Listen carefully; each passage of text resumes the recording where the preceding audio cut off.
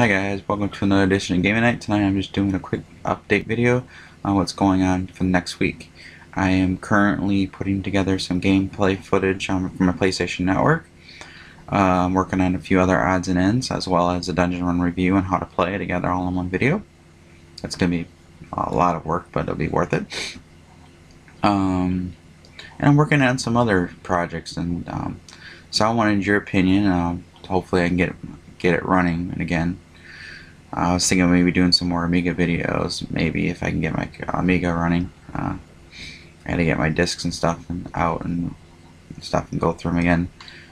Because I haven't used my Amiga in a while, and I got to get another controller for it so I can, another Atari joystick so I can play the games again. So once I get that going, I'll probably put some more Amiga videos if you guys are interested. If you're interested in any more Amiga videos, if I can get it up and running again, put a comment down below.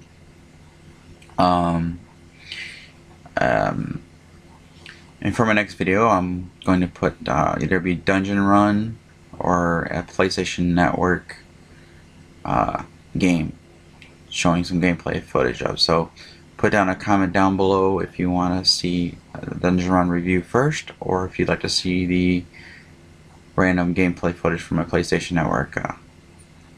I'll also be going through my PlayStation 3 collection and showing games off that I haven't shown off yet, or if I have done in the past, maybe go back to them and show some more. I have to fix my discs on my Brain Dead 13. That's why I haven't done another part 2 today. I gotta buff out some scratches if I can.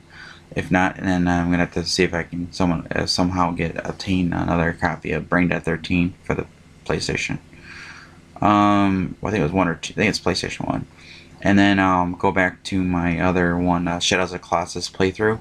But probably what I'm going to do is, instead of playing the PlayStation 2 version, just go where I left off at and start playing the Ico and the Ico collection, where it's the Shadow of the Colossus and Ico, and just basically get up to speed to where I originally was, and then just play in the high definition mode instead.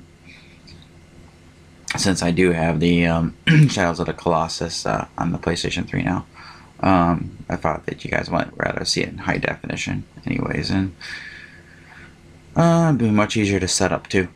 So anyways, if you guys like what you see, boom, give me the thumbs up. And if you like my other videos and stuff in the channel, please hit the subscribe button. Once again, thanks for watching, and I'll see you guys next time.